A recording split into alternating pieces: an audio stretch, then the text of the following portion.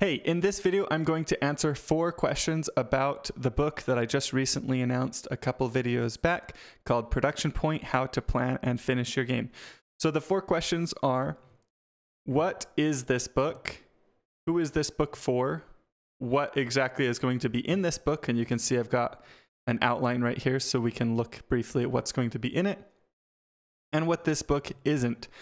So let's start off with what this book is. Production Point is a step-by-step guide that is going to help you plan your game, prototype your game, transition to production to make the content, and then release your game. So we're going to cover all of that process in the book. This book is for solo game developers or very small teams who have never shipped a project before. So if you have shipped a project before, you might find this book helpful, but you're not my target audience. So I've shipped 2 small games, and I would like to help other developers get to that point where they can ship small games as well. I've struggled throughout my game dev journey to actually finish and ship games, and I feel like it was because of the process that I used, the lack of planning, and over the years, I found things that have helped me get to that point where I'm confident in my ability to plan and ship games, and I'd like to share that information with you.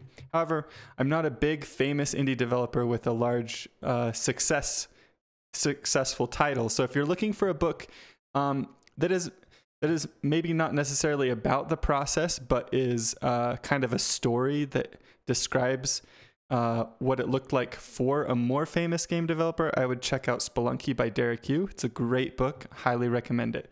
So, third question, what is in this book? So we're going to have a brief introduction which will talk about how I got started in game dev and what success looks like to me and potentially what success looks like to you. In chapter 1, we're going to introduce the gold mine analogy, which will help explain the explore-exploit trade-off. And the explore-exploit trade-off describes the 2 phases of game development, which is pre-production, what I previously called prototyping, and production. And we're going to talk about what it looks like to be stuck in those or stuck in both, and how we can define clear lines between those 2 phases in order to help us prevent getting stuck and to enjoy the process more.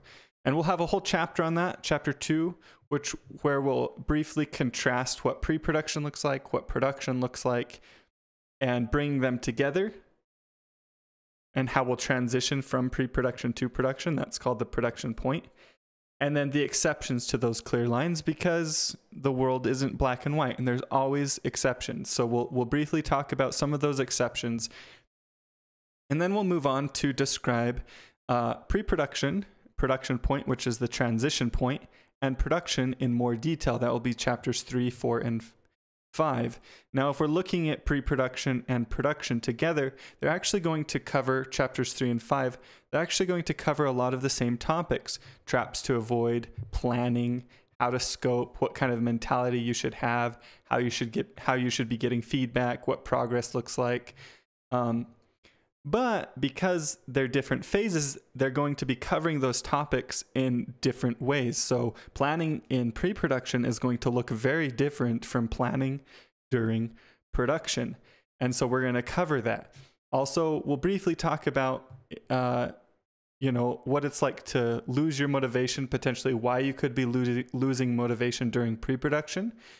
And then in production, we're going to talk about burnout and monotony, because that is a common issue that can come up during production.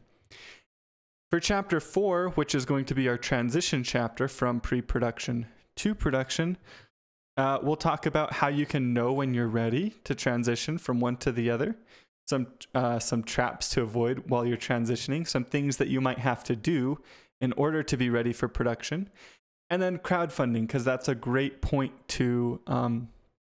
that's a great point in development to look into potentially crowdfunding your project, or maybe even going to publishers, because your project is in a state where it looks really good and it's super fun, but you're just lacking content, and that's where production comes in.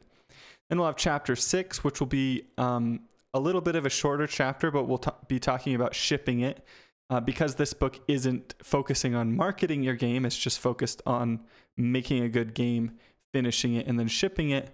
We're not going to be going over a lot of stuff during the Ship It chapter, although we will cover some of the basics, and I'll help you with kind of the lessons that I've learned while shipping my own titles. Okay, and we'll talk about supporting your player base too, because that's really important, and kind of like looking into lessons that you've learned during this whole process. I'll have a brief conclusion where I talk about finishing games, how much of an accomplishment that is, and digging a little deeper into specifically my motivations for making games, and potentially what your motivations for making games could be, and how that can help you enjoy the process more and find areas that you can improve your own process. So what this book isn't, this book is not going to teach you how to program. So I'm not going to cover engines like GameMaker, Godot, or Unity, Unreal. I'm not going to cover programming language stuff, even though my YouTube channel primarily talks about programming in Godot and tutorials for that. It's not going to be a programming book. The book isn't about game design. But if you follow the steps, you're probably going to end up with a well-designed game at the end. And it's just because during the pre-production phase, you're going to explore a lot, different prototypes, and you're going to be getting feedback on those. So you're probably going to stumble onto one that's pretty good. And even though the book doesn't focus on game design, you'll probably have a good game. The book's not going to go into specifics about publishing on platforms like Steam, GOG, Epic, consoles.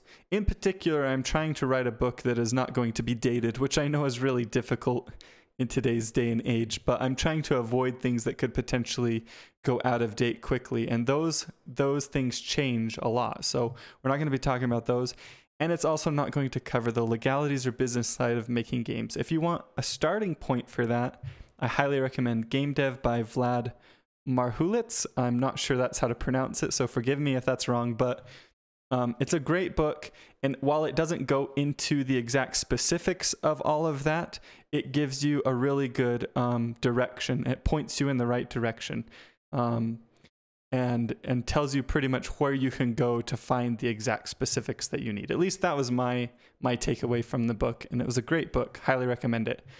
So yeah, those are the 4 questions answered. Hopefully you found this video helpful to you in making a decision whether or not this book sounds like it's for you, is something that you're interested in. I'll leave a pinned comment down in the comment section where you can sign up to be part of the exclusive early bird discount if you're interested in supporting this book on the Indiegogo campaign, which will launch later this month. Then you can sign up with that link and get an early bird discount. If you have any questions for me about what's going to be in the book, maybe you saw something here in the outline you'd like me to go into more detail about kind of what that's going to talk about, let me know in the comments below. You can also suggest a topic if you think that I'm missing something. So if you think that I forgot about something that's really important, let me know in the comments below. I will see if it feels like it fits into my book, and if it does, I'll add it. So thank you so much for watching this video, and I will talk to you all later.